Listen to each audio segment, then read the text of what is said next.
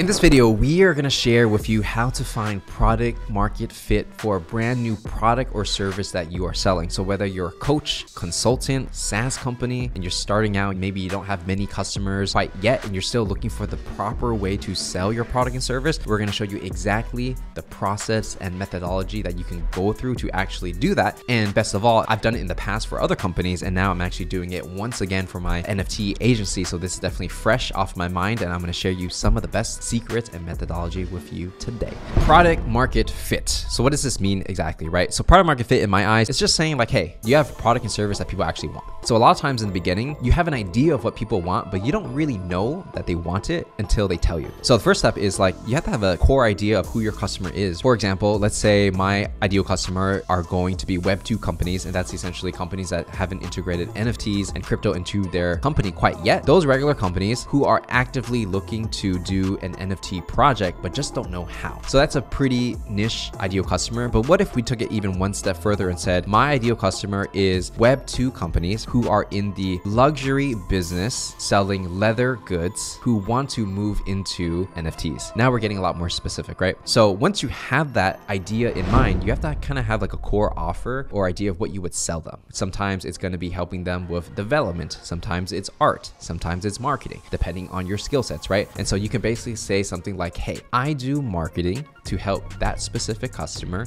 sell their NFT project. Now, the hard part here is that you might have an idea of what you think people want, but until you talk to them over the phone, you don't really know what they want. So in the beginning, you have to generate as many leads as possible, meaning how many phone calls can you get and how many times can you practice that offer. So the more times you pitch it to somebody, some people will say yes, some people will say no. For the people that did say yes, you really have to think about why did they say yes? How do we communicate that more better to the next guy? And for people that say no, you have to understand like, why did they say no? Are they not a good fit? Did I not explain it in a clear way? So whatever the case is, you have to go back to the drawing board, refine your pitch, and then do it again and again and again and again, right? So how many pitches does it take to actually nail down product market fit? Depending on the situation. Sometimes it's 10, 20, 100, 1,000, who knows, right? It just really depends on the industry. And especially if the industry is changing, you might even have to change your offer constantly just to meet the demands of the market. Every industry is going to be different. Obviously, the more legacy the industry, the slower it moves, but NFTs and Web3 and all these things move extremely fast. So like whatever you have today might work, but 2 months later it may not work, right? So you always have to adapt to it. The name of the game is how many leads are you getting, right? So for us, we need to get more leads because I have an offer, I've sold it to a couple people, but then some people say no, some people say yes, and I need more practice and we need more revenue, right? And so in my situation, it's like, all right, how do we get more leads? So we look at our current customers that we currently have, we say, how do we get more of these guys? And then from there, either we create content to get them to come to us, or possibly we reach out to them, try to see if they are interested in NFTs. Obviously, if you reach out to somebody, you're going to get a lot more no's, and then you don't even know if they are actually interested in an NFT project. But if you are able to get them inbound, it's a lot easier because they're already interested in you, right? We're trying different strategies for lead generation, and both processes do take a while, but we're definitely on the right path in that we already have customers. Product market fit, all you have to think about is these steps. Number one, how many meetings are you getting? Number two, how many deals are closing? Number three, how many clients are happy, right? So most people are stuck on the beginning, the leads. I would say that once you have a couple leads, you really need to think like, are you able to scale that, right? For us, for example, our clients that come for the NFT agency side, they all have been inbound, meaning that they've seen me on Twitter, they've seen my YouTube channel, The Parallax, and they reach out to me directly, whether it's Twitter, Discord, and now we actually built a website so we can properly capture the lead, but they come to us, right? So we know that as long as we create amazing content,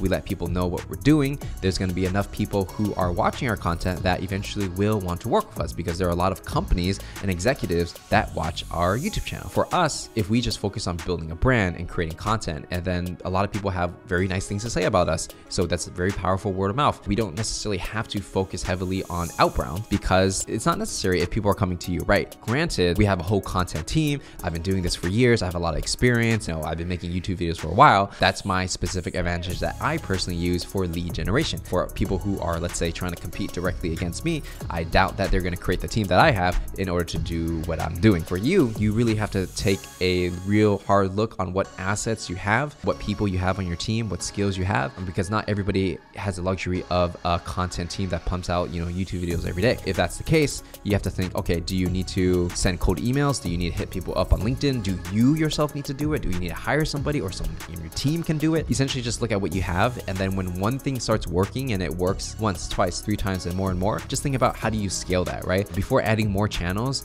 what I would say is just juice up the channel that you have, try to max it out, because that's probably the lowest hanging fruit. If that's working and you just cannot think of a way to max it out even further, then start thinking about other channels. But if you're trying to catch 2 rabbits at the same time, usually you're not going to catch anything. Another question that people have is, when should I create more products and services? Now, I'm not necessarily an expert when it comes to creating products and services. There are definitely people who have much more experience than me when it comes to this, right? From my understanding and my research and my own experience, I would say that if you have one product that can sell really well, there's a big enough audience that will actually buy this product or service, I would say just keep your life simple and just try to generate as much revenue as you can from that one product before you create a second. The reason is because once you have a selling mechanism, meaning that somebody comes to you, you get on the phone, you sell them and things like that, all you really have to do is get more leads in your funnel, and then you will generate more sales. If you create an entirely new different product, you have to create a new sales funnel, you have to create different ways to deliver on the thing that you promised. But if you have something that's already working, then all you have to do is add more gas onto the fire. You know, some people say that you should get to $1 million in revenue per year before you create a second product. I mean, people have different perspectives on that. And again, I'm not an expert when it comes to when you should be creating products. I think everyone has their own different strategies. Like, you can technically have like 10 different products, each one doing 100K as well, right?